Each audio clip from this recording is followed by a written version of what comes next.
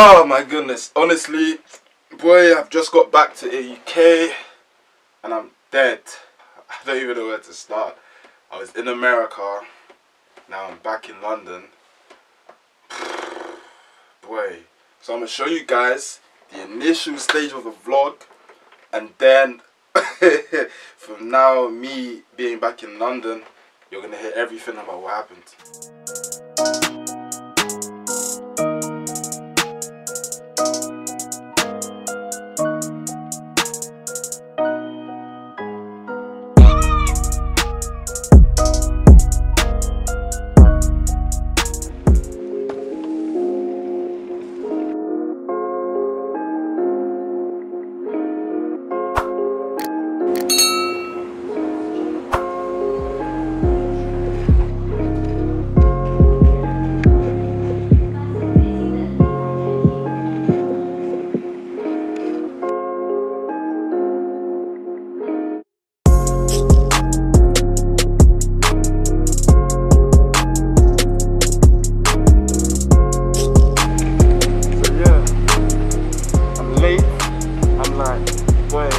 About to depart in about 15 minutes, so I've got to rush, I've got to be quick, but I'm going to miss this flight.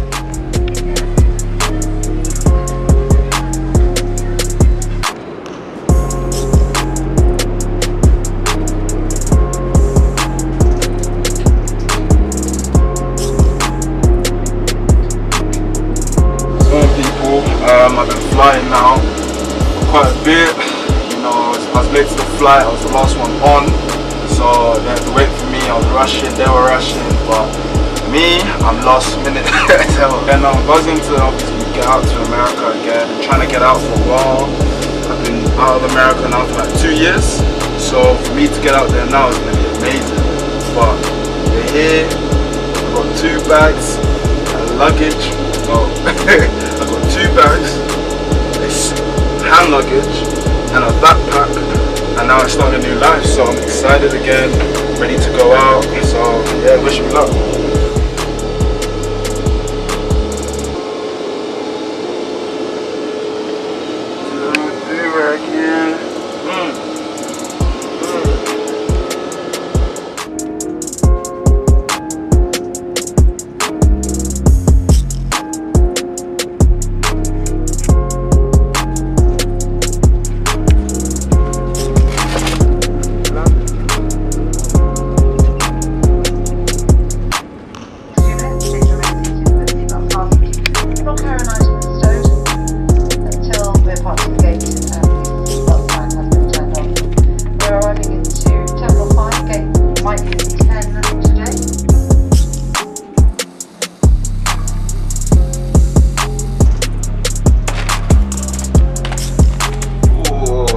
Arrived in Chicago, it's about like an 8-hour flight. You know, I'm tired. I had like 3 hours sleep because everything was just such a rush. Because I only booked my flight yesterday because I wasn't sure when I was gonna go out.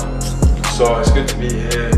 It's been a long time coming, and I'm excited, man. Now it's next flight that we go now.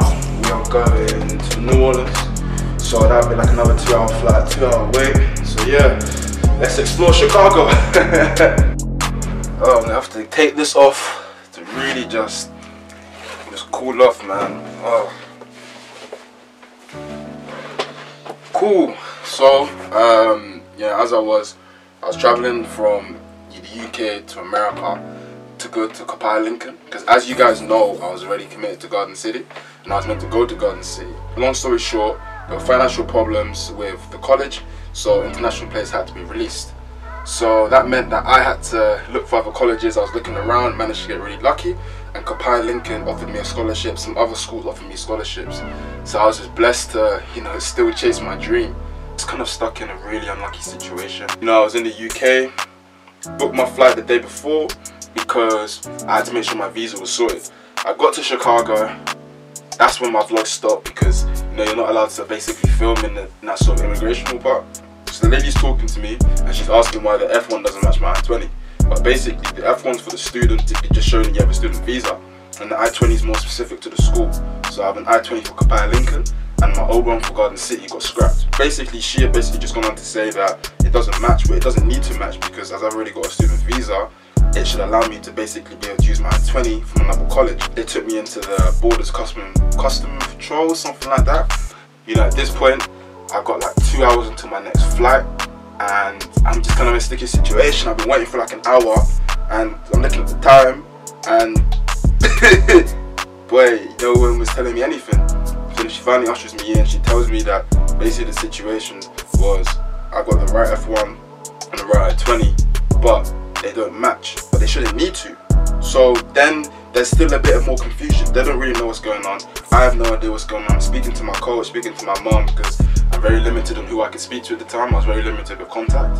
So I was basically still stuck there. And then I got in for an interview.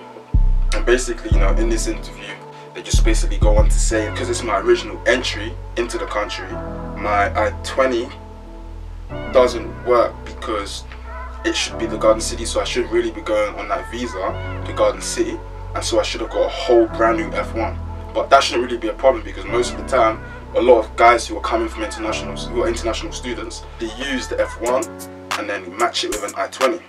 But because it's my first time going, it doesn't work like that. But that wasn't necessarily explained or understood by anybody because, you know, it doesn't really happen. It's very rare. It's very frustrating. I'm there, and you know, she's telling me, so this means you're gonna have to go back to London. And I'll be real with you, at this point I broke down, because if you understood my journey and understood everything that I've been through, I was so looking forward to this trip. I was been waiting for so long. I was really meant to go in July. The season got cancelled, meant to go in January. Then I got told that I couldn't go to the college, so I had to look for somewhere else. So that's just the initial stages of it all. And I had so many different things leading up to COVID. I'm not going to say COVID's hit me terribly, because it hasn't, but it has. But in that situation, it was just like all of that emotion was just drained.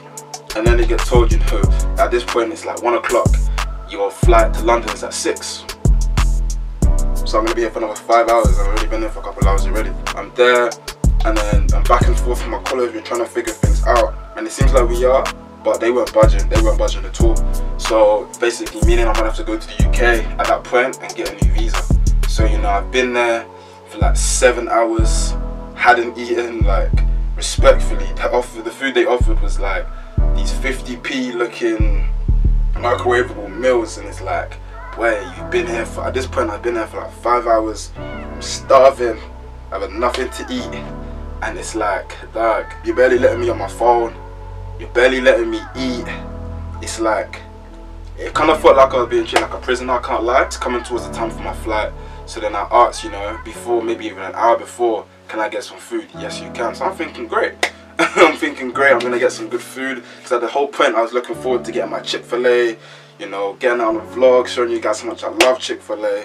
But then obviously I wasn't allowed to do that. But then I thought I could, actually. I thought I could do that because I was told that I could. So I get ushered by 2 security guards. You know, they basically take me into this like police looking vehicle downstairs. It's like barricaded, whatever. And I'm thinking to myself, boy, all I did was go on a visa that's valid. Like, what's the situation? I go inside this thing, I get taken directly downstairs, straight to the flight, to the aeroplane, and it was just crazy because it was just like all of this for such it's an unpredicted situation. So, you know, I get ushered on, boom, they put my stuff on, I gotta go upstairs. Man, at this point I'm asking like, can I get some food? And like, okay, cool, you can just quickly fill this out. I fill out this COVID form, blah blah blah, and then I finished it. Can I get some food? Nah, you got a board. I was this close to losing it. I swear to God, because it's like, bro, it's not even I've worked, but it's like I was so hungry. I've been stuck in a room for like 7-8 hours. I'm going crazy at this point, and I can't even get some food. Like, and even on the airplane, the food didn't come for like another 2 hours. Like, it's so difficult because, you know, you're so powerless, and there's not really anything you can do about it. You just gotta shut up and listen. And so it's just like biting my lip, man. Especially when I couldn't get food, I was biting my lip because it's like, bro, I'm so hungry. I've been through so much today, man. Can I please just get some food? $15 food, please. Can I just go and buy it myself? So yeah, it was nuts. Inside I was just burning because it's like I've made it this far. I'm 1 flight away from going to my desired location, and I've obviously been stopped. So it was just a very unfortunate event, very unlucky. The school didn't mean to mess up. Then it's like, it's so unpredictable. It's one of those ones where nobody knew this would happen. I've spoken to like 5 other colleges about the same procedure, and everybody thought that it would work like this. Everybody thought it would run this exact same way, as in get the I-20, it should work with my F1 visa, boom, I'm at the school. That's why I'm back in the UK, because as you guys know, I should really be in the US right now. But I just thought, you know what, let me explain it to you guys, let me make it easier. But I can honestly say that was one of the worst 24 hours I've ever had in my life. You're on such a high mentally and emotionally, because you've been waiting for something for so long, and then it can just get taken from you like that, and you're so close, like you're in the country, you're so close but so far. So I just want to say to you guys, you know, be grateful for everything you have, because you know, you never know when things can just go from you. You know, I think we've seen this last year with COVID, everything is unpredictable. Everything that, you know, you thought you'd aspire to work for, some of you guys have things taken away from you. But the only thing I say to my people is, we have 2 feet, we have God, and we have our family, and even our friends. So I don't even know how many things we got so many things, and it's like, we can't let all of these small things try and define us. We can't let them try and make us. Just gotta use these situations, become better, become stronger, and just not let them break us down. Because, you know, I was at a boiling point. Even when, you know, Garden City did, you know, tell me about the situation, at that point I was just so broken, because it was just like, I'd worked so hard to get it, and then for matters out of my control, I couldn't even change the events. It was just a very heartbreaking moment. But then I had to look at myself and say, what's the point of getting upset? What's me getting upset gonna do that's gonna help my future? I've got to look for somewhere else, put myself out there, a better situation happen. So all I can say to you guys is, be strong, be yourself, because honestly, God's got you. God has seriously got you, and He will do everything in His power to get you to your desired destination in life. So I'm from the UK to the US to the UK. You know, I'm not going to be here for long. I'm going to get this visa and I'm out again. I know where I'm meant to be. Everyone that knows me knows where I'm meant to be. And I'm meant to be in the US balling out. Yeah, that's the situation. Big up you guys. Thank you very much.